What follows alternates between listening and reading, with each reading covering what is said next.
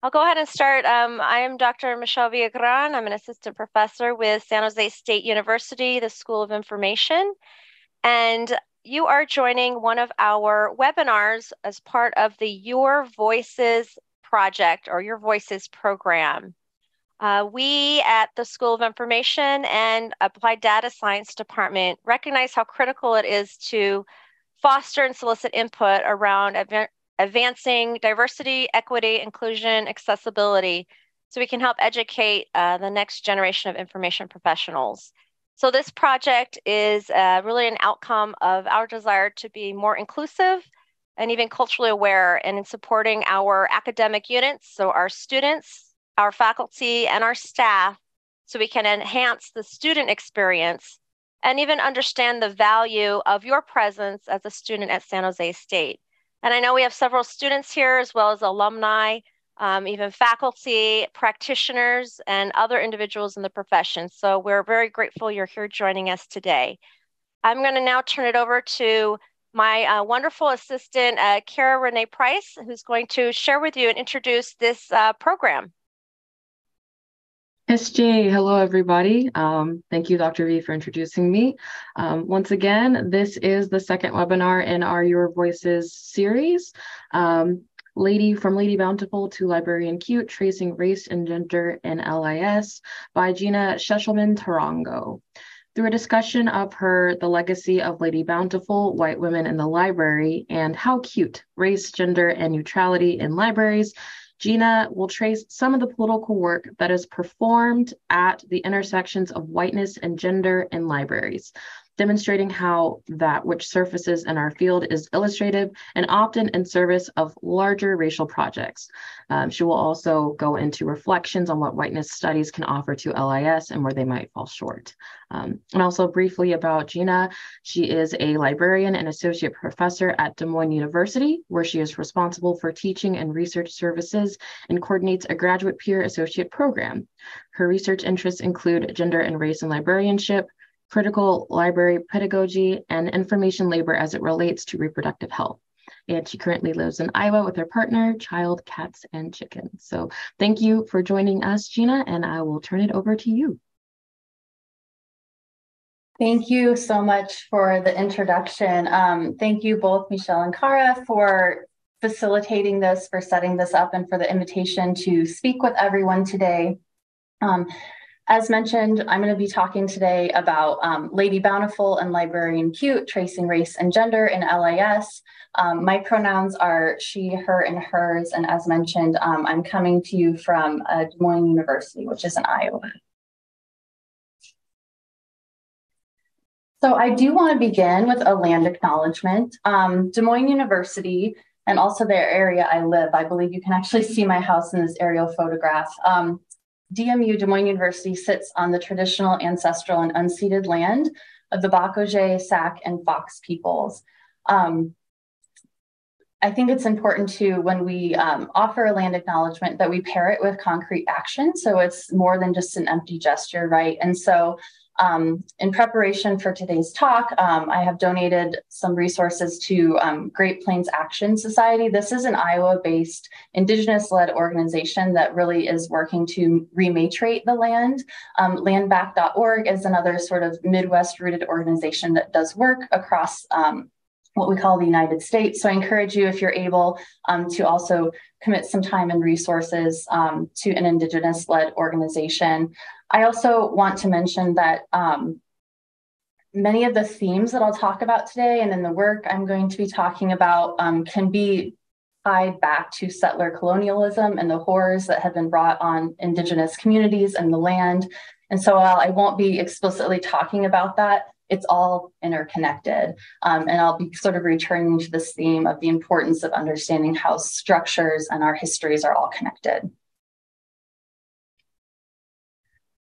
So as far as what I'm going to be talking about today, I want to begin by addressing how sort of my ideas around these themes developed. I know we have a number of graduate students in the SJSU program and maybe elsewhere in the audience. And so I think it's important that I sort of share a bit about my journey in this work, because it did start while I was a graduate student.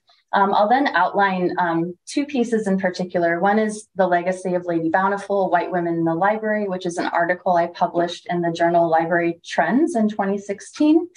And then the article How Cute, Race, Gender, and Neutrality in Libraries, which was published in the journal Partnerships in 2017. I'll then move to a discussion, and hopefully we'll have lots of time for Q&A. I think that it's important that that I model sort of reflecting on my own work, including some of the gaps and limitations. I think as scholars, it's super important that we do that. So I hope to do a bit of that here. And before I move on, I wanted to talk a little bit about the image that you see in front of you. I found this at the University of Kentucky Archives, and this is an image of pack horse library carriers. The title is Pack Horse Library Carriers Mounted on Horses Outside Pack Horse Library in Hindman, Kentucky. You might have seen images of these libraries on horseback circulating. I think for me, at least in my social media feeds, I saw a lot of these a few years ago, and they were really celebrated as sort of like, oh, look at this really unique history. Oftentimes we see that they're women presenting and white presenting folks riding on horseback. This particular image was taken during the Great Depression, and it was a WPA project where books were delivered to rural Appalachians.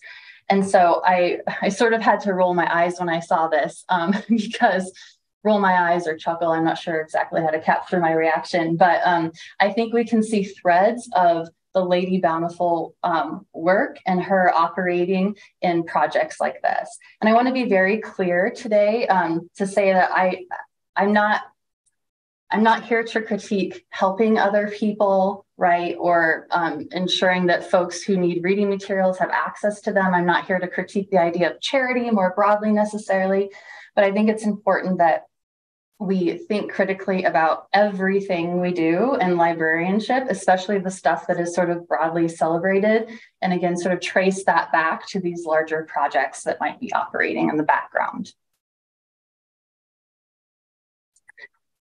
So I'll start with a little bit about me. I grew up in rural Iowa, a town of about 2,000 people. I went to Drake University, which is in Des Moines, for my undergraduate degree. And the story I always like to tell is that that was the first time I had used a crosswalk. So I was one of those rural students who definitely had some adjustment to living in a metro area and being in a school environment with folks who came with a lot more resources than I did. I then enrolled in a graduate program at the University of Colorado, Denver. I got a master's of social science and a certificate in women's and gender studies.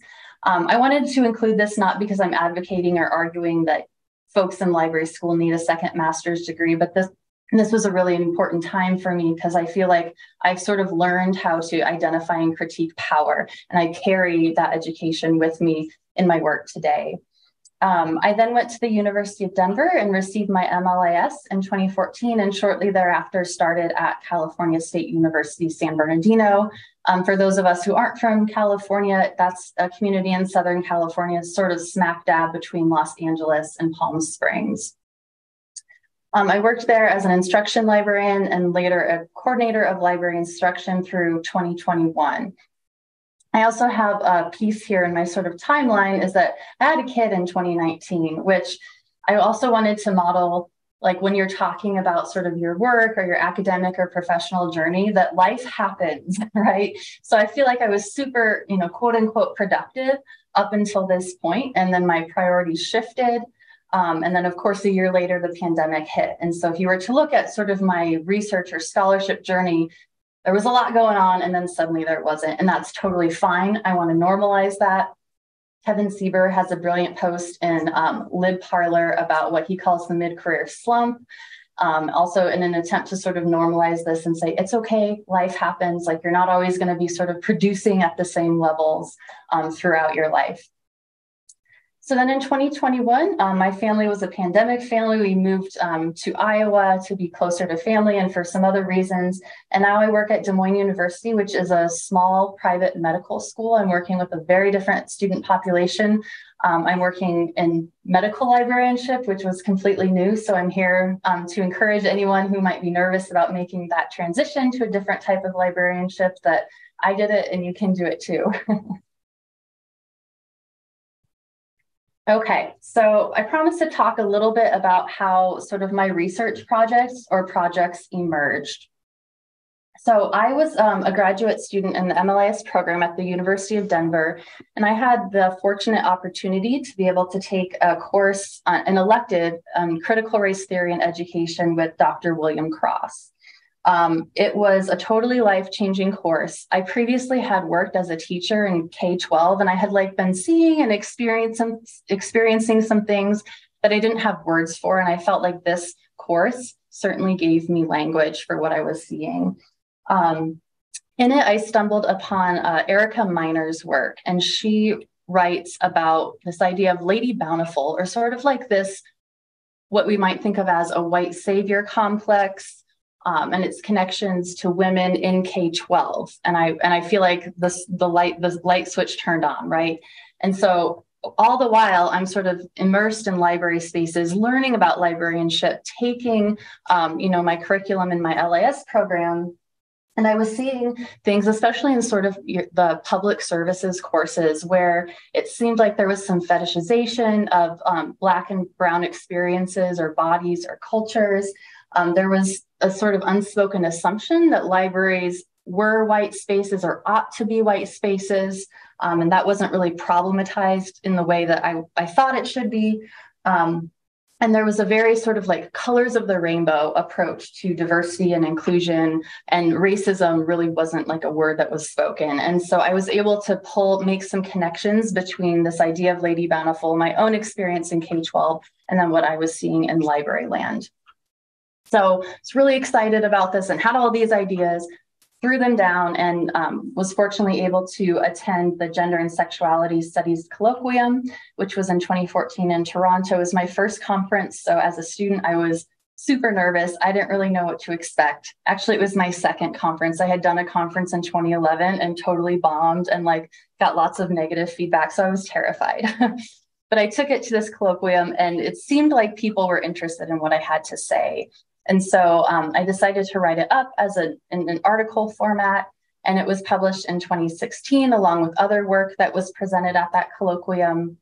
And then in the following year, I published the How Cute article. How Cute is really sort of a part two to the Lady Bountiful piece.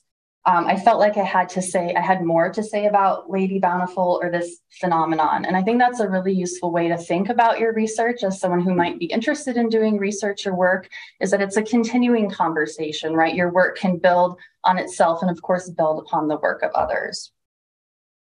All the while, I was sort of working on the edited volume Topographies of Whiteness, which came out in 2017 through Library Juice Press.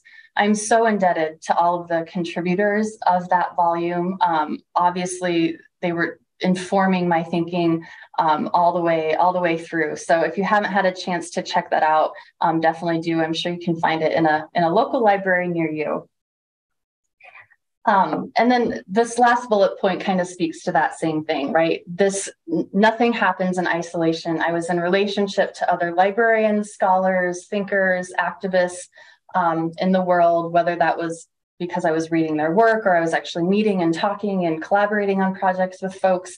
Work doesn't just happen, right? You're not just a floating head. It absolutely happens in relationship. And so I have a shout out for some of those folks at the end of today's presentation. I'm going to grab a quick drink of water.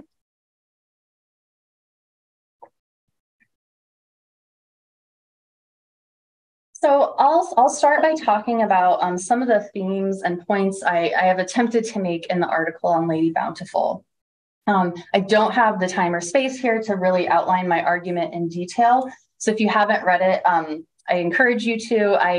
I'm not sure, Michelle or Kara, if you've shared those links yet. They're all openly available. And so the two articles I'll talk about, as well as the introduction to Topographies of Whiteness, you can access those freely. So my point in this article is really that white supremacy and patriarchy have worked together, not only through white women, but on white women. In early libraries, and Todd Honma writes about this in his article, Tripping Over the Color Line. Early libraries really had a role in quote unquote civilizing or Americanizing or otherwise saving patrons. They definitely were a major player in sort of early assimilationist projects. And many of these duties were considered to be perfect for this idea of an ideal woman, right? And so we can read that ideal woman in many ways. Of course, one of the primary ways is that this category was available only to white women, but these were also women who had sort of a special mission, who were assumed to have innate mothering abilities, right?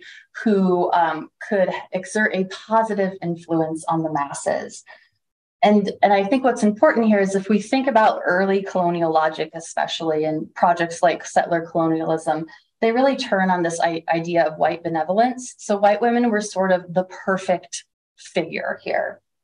I think this, if anyone has read Fobazi Ettar's work on vocational awe, I think there's absolutely a tie-in here. She writes about the sort of religious or mission-minded ideas that sort of propel librarianship, and I think you can locate those too when we think about Lady Bountiful.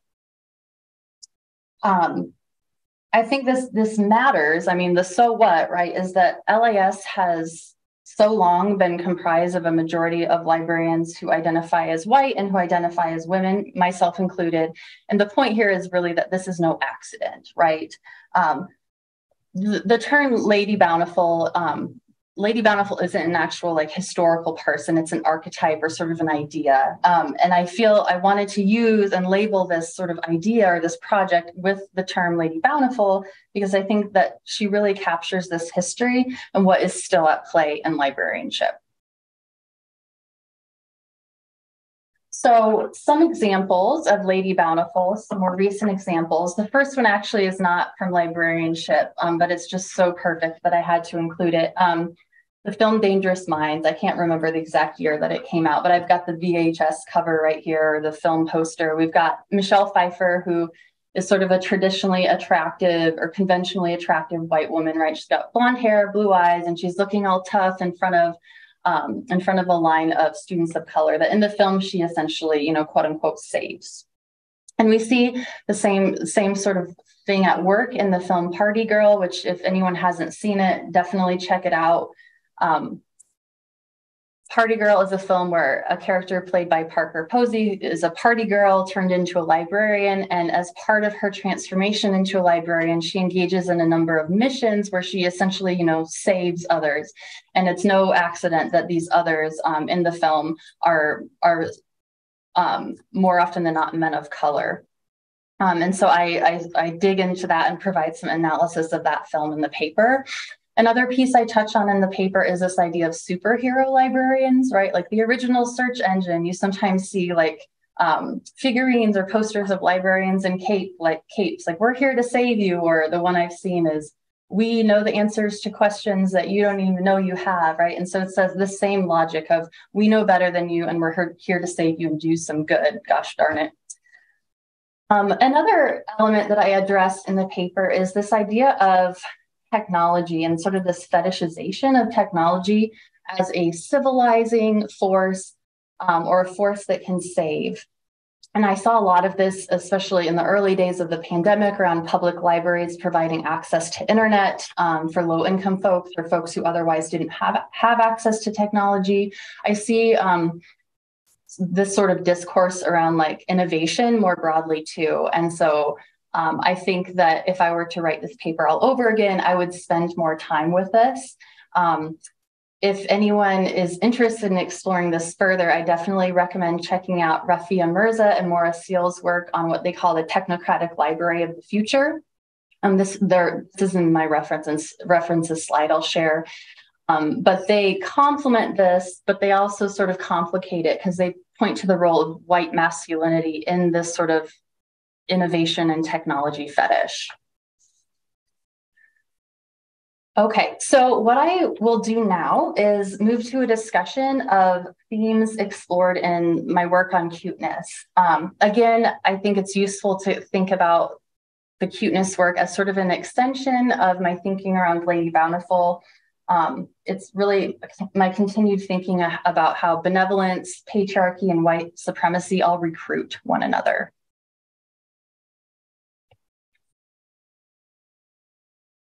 So in How Cute, Race, Gender, and Neutrality in Libraries, my thesis here is really that aesthetics and sort of more broadly material culture, they have a role in political projects and we ought to take them seriously. So I look at a particular brand of the feminine, and that is cute. Cute often is associated with youth or even infantilism.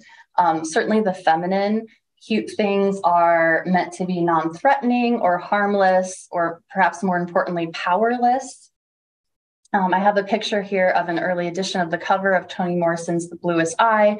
In that, she really takes up this question of sort of the association of cuteness and beauty with white youth. And so there's like Shirley Temple makes an appearance in that novel, right? The curly blonde hair and big blue eyes. And other authors have really taken up Morrison's work too. Most importantly, I think, though, of course, whiteness is central to cuteness. Sian Nye also does quite a bit of work on cuteness, and in addition to pointing to the centrality of race, she does the important work of pointing out that cuteness, like so many aesthetics, was historically crafted or created, and she traces it back to the 19th century and domesticity and sort of consuming within the domestic sphere, right? Like marketing things for largely women. And so I think it's her work is really useful because she points to social forces at play that are often just sort of unspoken, right? So in this case, capitalism. The cute thing is meant for the viewer or the person who apprehends it. It makes you want to consume it or have it or protect it or care for it. Cuteness is meant to have timeless or universal appeal, right? So it's meant to be for everyone.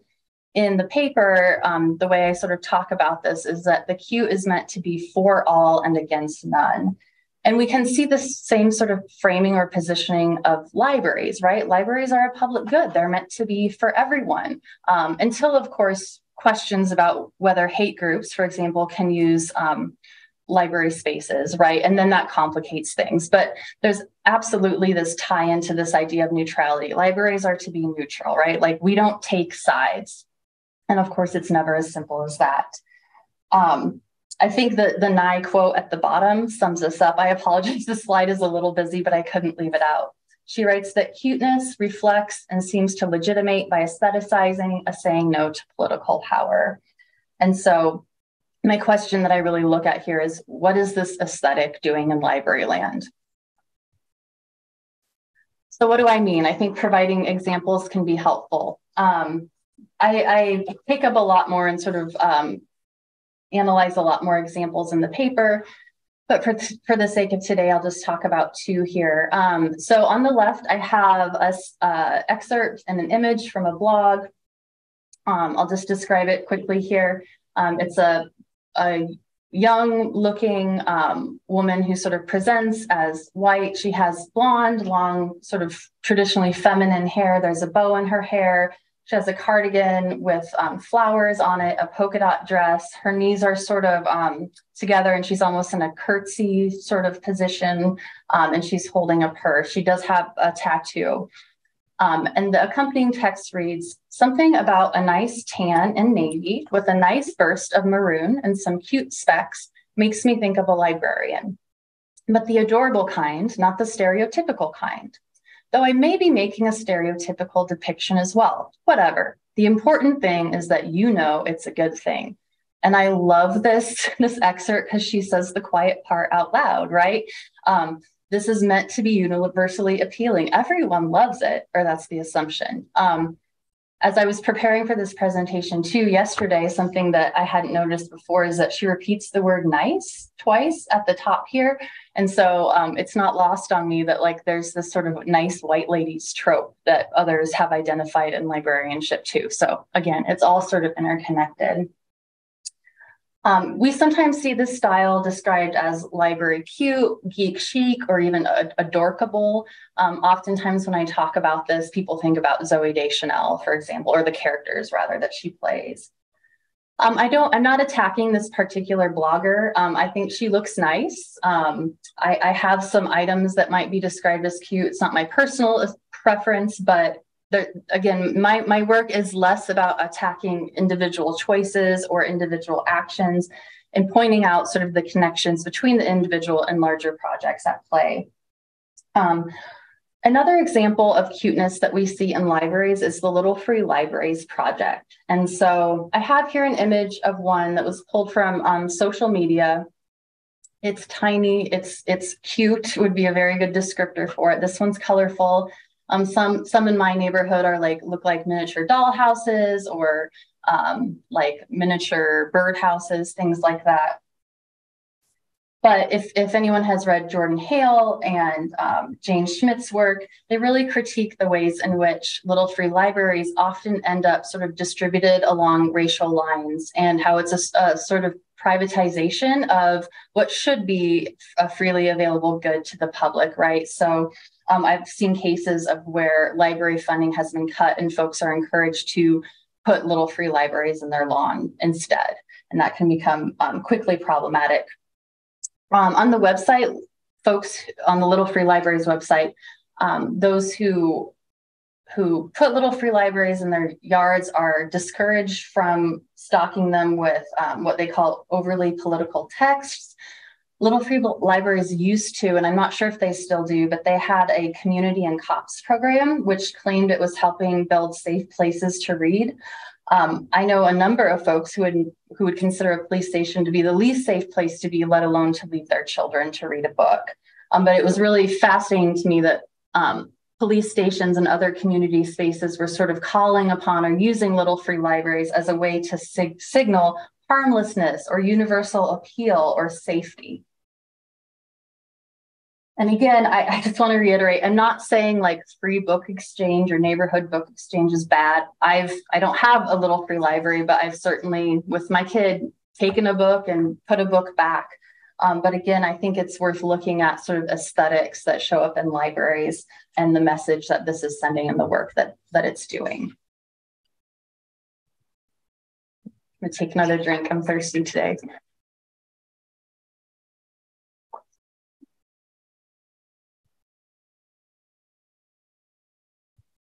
Okay, so I was trying to think through sort of through lines or takeaways for these two pieces. And for me, the biggest one really is that race and gender are co-constitutive, right? They make one another. And so that renders intersectional analysis to be absolutely necessary. So for example, white women were quote unquote allowed to enter early librarianship because they were seen as non-threatening or non-revolutionary, right? They weren't going to stir things up. There was an assumption of lack of political agency. And Lady Bountiful demonstrates this, but we also see this sort of like non-threateningness showing up with this cute aesthetic too. I think the second piece here is that what surfaces in library land is not sort of isolated, right? It's connected to larger racial projects as well as projects and structural work of, again, white supremacy, patriarchy, settler colonialism, the list could go on and on and on. Also projects surrounding neutrality in libraries, sort of the suggestion that it's possible or desirable. And then finally, this is all super complex. That's always a big takeaway of my work. I didn't have time to talk about it today, but in my cuteness paper, I have a whole section in the second half of the article about how cuteness can be politically productive, how it has been taken up in sort of subversive spaces. And so it's not all, clear cut, black and white. I think also when we're talking about categories of identity or presentation, like categories of womanness or femininity or masculine or maleness or whatever, those are always changing, right? And they're so deeply tied to performance that it's useful to track sort of who can inhabit these different categories and the work that certain subjects are allowed or not allowed to do when associated with different identities. My goal in my work is never to emerge with sort of clear or clean cut answers. I think answers can and should be developed collectively, sort of at the local level, but I think there is definite value in presenting questions and thinking deeply again about the work that we do in our field. Just because I had mentioned I want to model sort of thinking about gaps in our own work. Speaking of complexity, in the Lady Bountiful piece, when I'm discussing the film Party Girl, there's a scene in which the Parker Posey character is sexually assaulted, and I sort of relegate that to a footnote in the article. And I really wish I had spent more time on that, really diving into sort of what that means for the character and in our analysis of intersectionality. So anyone wants to take that up, go for it. I think there's a lot there that I could have explored in more depth. So I will wrap up by speaking to some of the tensions or dynamics at work in theorizing around whiteness. This is really drawn from sort of what I address in the introduction to topographies of whiteness. Again, there's a lot more there than I have time to sort of take up today, but just a few points for anyone who might be interested in racist or anti-racist scholarship or work in libraries and what that sort of looks like in the workplace. I think what whiteness studies does and what is useful is that it explicitly frames whiteness as a social construct in the same way that all race is a social construct. I think this is useful when thinking through things like Lady Bountiful, when you're seeking to understand how gender or aesthetics, for example, come into and are integral to this construction of race and gender. I think that, and this is changing, but when I was doing a lot of this work, I was seeing sort of questions of diversity or race and racism in LIS literature really talked about in terms of BIPOC communities only. And so the whiteness question and white as a racial construct was sort of ignored, which unwittingly can render it normal or neutral. And I think that's changed. There's a lot of excellent scholars really addressing whiteness and troubling it. But I think that's just something to keep sort of top of mind, is that if we're going to study sort of oppressive histories, we have to look at how they're made and always being remade. The other piece with theorizing whiteness sort of ties into this idea of white privilege pedagogy.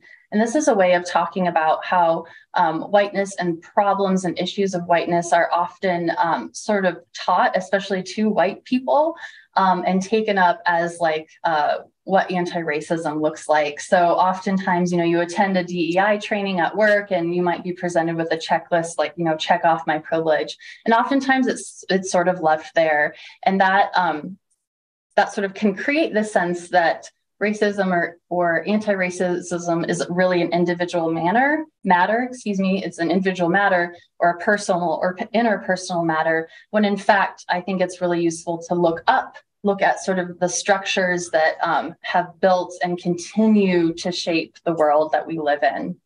And this ties into the third piece, that often, especially with white privilege pedagogy, it can be some sort of a self-corrective project that is very inward focused and focused sort of on identity rather than collective action. If you're interested in sort of this tension between racist and anti-racist politics and the personal versus the structural, definitely check out David James Hudson's work. We did a presentation together, but he's much more brilliant than I am and has a lot of good things to say about this. And so his work is also on my reference list. So I will wrap up by presenting you with a list of folks who I'm indebted to. This list of thinkers really only speaks to sort of my presentation today and the two articles and introduction that I elaborated on. I also, as Kara mentioned in the beginning, I also write sort of on reproductive labor and information work, as well as information literacy. And so that list would be much, much longer. I'm also sure I missed someone or more than one. And so if you're here, I ask you, or if you view this, I ask you for your forgiveness in advance. I also want to give a shout out to Baharak Yousefi. She modeled using a similar slide in her recent really great CLAPS keynote address. I think it's important to recognize again who has informed your work, who in a sense is all over it. Of course, any errors, omissions, mistakes are mine alone. And as promised, I have a reference list here that I'm happy to share out that really only touches on the pieces that I explicitly mentioned in today's presentation. So that is all I have for you. Again, thank you so much for being here. And I guess I can turn it over to Kara or Michelle to sort of facilitate the Q&A. Yes, thank you so much, Gina. That was an incredible presentation. You've shared up with us a lot of good resources and things that we should reflect on, especially as we navigate librarianship. So, and we do have a lot of people that are expressing their gratitude for you sharing with us. But again, if you do have any questions, feel free to pop them into the chat. We've got about 15 or 20 minutes or so for our Q&A.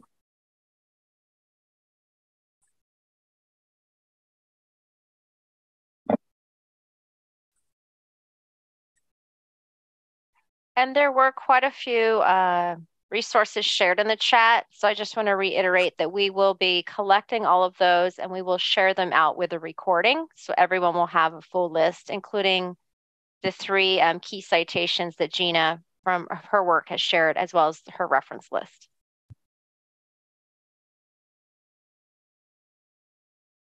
While we're waiting for questions, I have I guess a prompt here, particularly for students in our audience. Gina, what would you recommend if students wanted to become more involved with this work and while they're in school? What recommended actions would you suggest they take, whether it's internally while they're in their institution or even externally in their workplaces? Is there a good starting point, or where would you guide them to if they want to either learn more or take some concrete action? Yeah, so I think starting with some of the work that I touched on today, not mine, but in my reference list, would be useful. I think also, as I mentioned, my world sort of changed when I took that elective course, the critical race theory and education course. I think that oftentimes in sort of library land, we can get a little myopic and focused on issues that arise in librarianship and immediate sort of pressing workplace issues. But again, everything is interconnected. And so I think what's beautiful also about LIS, the field of scholarship especially, is that it's really interdisciplinary. So anything you learn can apply. And so maybe looking outward a bit too, to see what's going on in other fields. And speaking of concrete actions, okay, if there's not stuff that's working in our area, what can we learn from education or other sort of pink collar professions that have historically been grappling with similar issues like nursing and social work? So I think, yes, having an open mind and looking outward can be a really good first step. Thank you. And Carol, I'll turn it over to you. I see several questions if you want to. Yes. So Andrea asks, thank you for this, Gina. My question is about race and gender are co-constructive from one of your slides. Can you expand on that a little bit more? Yeah, that's a really great question. So what I mean by that is that they're co-constitutive, is that there is a particular let me see. Being a successful, and I'm using that in quotes, right? Like if you're performing white masculinity well, if you're performing it the way you sort of should, that looks different than how you perform white femininity. There are certain ways of being that are sort of expected based on your gender and your race, and those things have to be considered together, I think, for a true analysis. I hope that answers your question. I feel like I'm not being super eloquent here, and it always makes sense in my head, but when I say it out loud, not so much. I think too, if we think about, for example, Lady Bountiful, this idea of she was able to sort of inhabit ideal womanhood, which is tied to Victorian notions of womanhood. That womanhood was not available to women of color, genderqueer women, etc. It was particularly tied to race and a particular performance of gender. We also have another question from Tawana that asks, what has been the most surprising thing you've learned or demoralizing?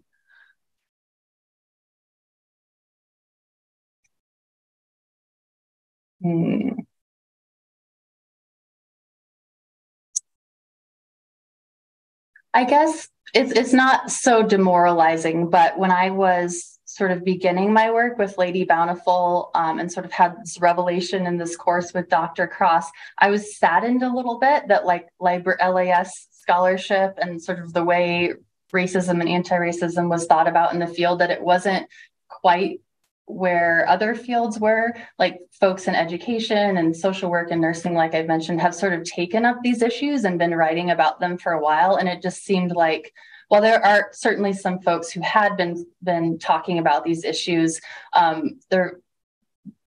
it wasn't sort of as prominent as I had hoped to see, which really propelled me to write the piece, because I saw a gap in the literature that I wanted to fill. We also have a question from Lisa. Librarian cute aesthetics remind me a lot of feminism and makeup, trying to balance between supporting the individual's right to choose to enact it, but advocating against a system that would require it. Do you have any thoughts about the individual's role in using the aesthetic?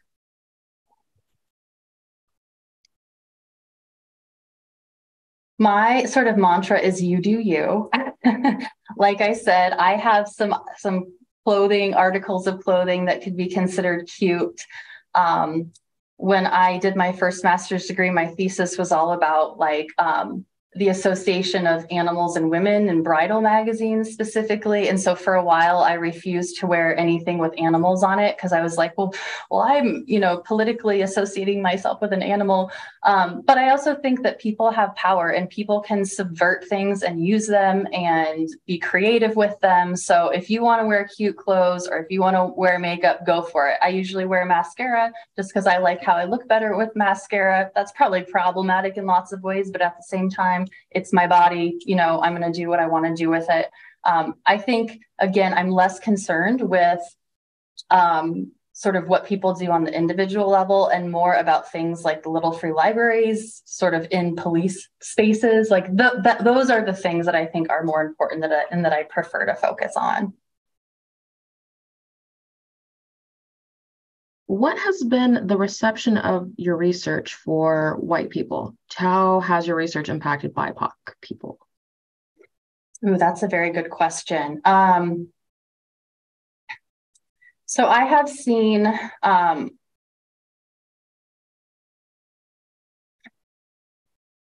and heard from a number of white women specifically, especially the Lady Bountiful piece, that it has helped them sort of rethink like what their body signals or means in the library. It was never sort of meant to be, again, like a self-corrective project, but I'm glad there's an impact. I know that BIPOC read the article, and I hope folks find it useful. I hope that it sort of also has provided some additional language or affirming probably what BIPOC know and have been experiencing, right? Like I'm not necessarily saying anything new. I just probably said it in a different way. I think also the fact that, when I first published the article, it got a lot of attention on Twitter. I don't really use Twitter much anymore, but it was not lost on me that I am a white woman. And so this message was probably more well received from a white person than it would have been a BIPOC. And so there's also those dynamics in theorizing whiteness. And I didn't have time to address that in the slides, that the messenger matters on whether it will be taken seriously or whether it will be viewed as a direct attack or not, and things like that. So I didn't fully answer the question, but that's what it made me think of. So Brandon left a comment that says, I'm BIPOC, and I have to say that some of her writing helped inform my approach with DEI initiatives, especially with buy-in from coworkers who are white women. Well, I'm glad it helps. And I think that sort of connects to maybe the point I was just making about, sadly, the messenger can help. Or I should say not help, but can play a role in how the message is perceived. I have a question. It's kind of a follow-up to the one about, how it's been received. I'm curious Mhm. to your next steps or your next research projects or next piece of work. Have you thought of expanding this work further, maybe in a aligned direction, or maybe what are you working on now that might be of similar interest to those in the audience? That's a great question. So I think I was really tired after Topographies of Whiteness was published. And as I mentioned, I had a child in the pandemic.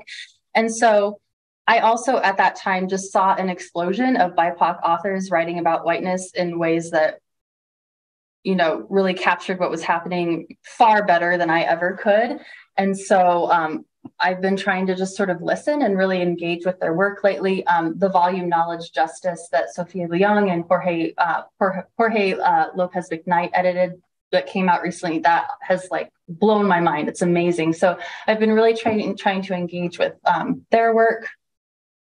I've also sort of been interested in looking at, and I mentioned this, reproductive health and the role of information work. So still thinking sort of about labor, but related to reproduction. And a lot of that interest just stemmed from personal experience. And so I actually wrote a few autoethnographic pieces related to that. But I think the tie-in is that in all of my work, I'm really interested in sort of looking up, and in my work on reproductive labor and information, I'm looking at how neoliberalism informs how people make sense of their experience and how their experiences are sort of cast in the public imagination. So that's sort of where I am now.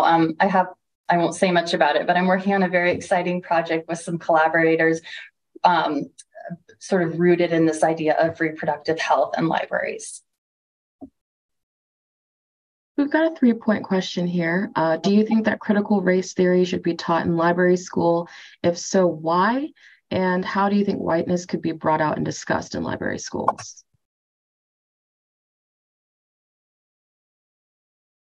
All right, I'm taking notes so I address each piece here.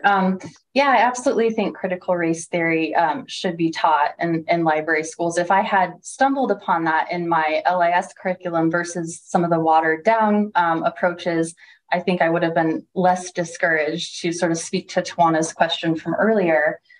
Why? I think because it can help us understand our histories. I think I don't really have much more to say beyond that. I think that if you don't teach critical race theory or critical ways of thinking about race and racism in American history, then what you're going to get is an alternative, which is some whitewashed, jingoistic BS, to be frank, right? And we all sort of understand what that can look like. And whiteness is a part of that. As I mentioned in the presentation, I think understanding whiteness as a social construct can be super useful to understanding like the American project. So I know a number of scholars have written about how, early on, the Irish and Italians weren't considered white, and then they were sort of recruited into whiteness as a way to sort of quell divisions, like in the labor context. And so whiteness is white is a race, and whiteness is part of our racial landscape. And I think you can't really have a full understanding of how things operate without taking it into consideration, right? Especially if you're looking at power, like whiteness has a lot of power, and you need to understand that.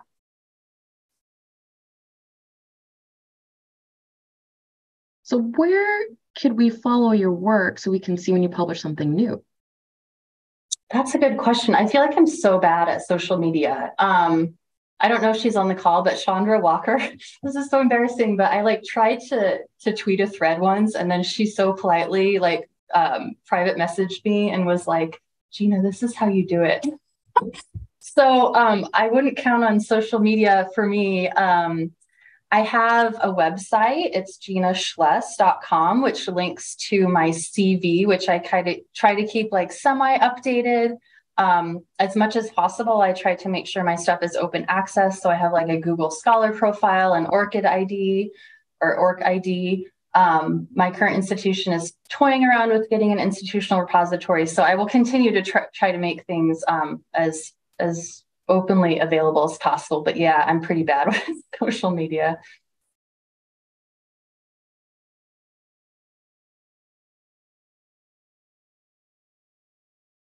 And there was a comment earlier, I just want to read from an individual that said, several years ago, I wrote an article about the experiences of male librarians, and the reception of that paper was 100% gendered in a way that I hope hasn't aged well.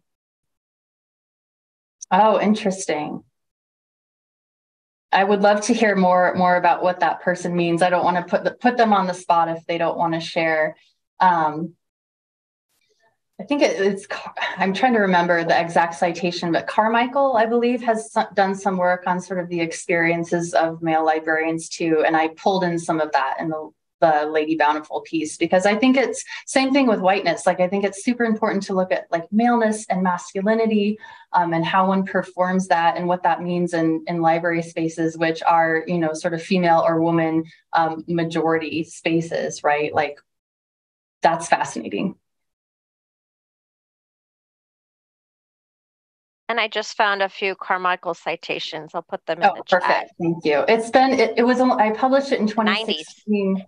Yeah, and Carmichael's work, the two I found are from the 90s. Yeah. But it feels like so long ago. Like, I started working on Lady Bountiful in 2014, which just feels like another lifetime. Pre-pandemic, I guess. And follow up, this individual said, this was largely touching on messaging only being received by certain messengers. Oh, okay. Yeah, if you're out there and you want to follow up via email, I would love to hear more about that.